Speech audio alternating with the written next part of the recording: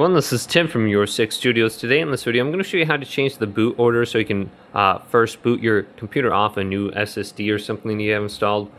So this is Windows 11 laptop. Let's go to Start, go to Settings, and then go on down to Windows Update. Then go to the right and go to where it says Advanced Options. Go on down to Recovery. Then go to Advanced Startup, Restart Now. Do not go to Reset This PC. Restart now here, and then it's going to bypass having to press an F key to launch into BIOS menu, and your computer is going to restart. It's going to say please wait, go black, and then it's going to say the logo of your computer or the brand that you have, and then you should be brought to this blue screen too.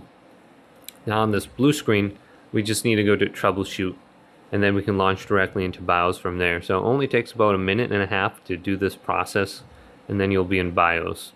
So here's troubleshoot, and then go to advanced options, UEFI firmware settings, restart, and then that saves you time having to restart your computer like 5 or 6 different times, guessing which key to press. Now under here, go on over to boot, and this is MSI. Your version might look a little bit different for your BIOS depending on if you got like a, I don't know, gigabyte or something. Go on down to boot option number 1.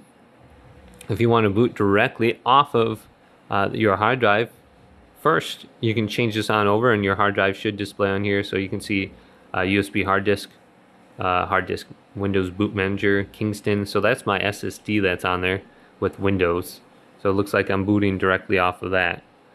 And then another thing that I can do is just switch the boot options around. So first it's going to boot off of my USB, then it's going to go into my SSD, then it's going to go into USB hard disk, and then it's going to go to network. So you can just change the priorities around, number 1, 2, and 3.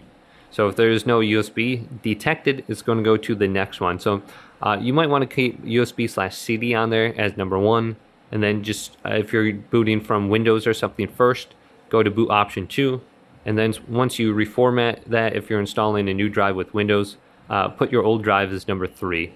And then you should be good to go. I don't know, if you still have it on there, you probably won't even need it on there at that point. Just your boot, your Windows C drive, your Windows drive, just put that as option number 2, and you should be good to go. But hopefully this video did indeed help you out. If it did, leave it a big thumbs up and subscribe to my channel down below.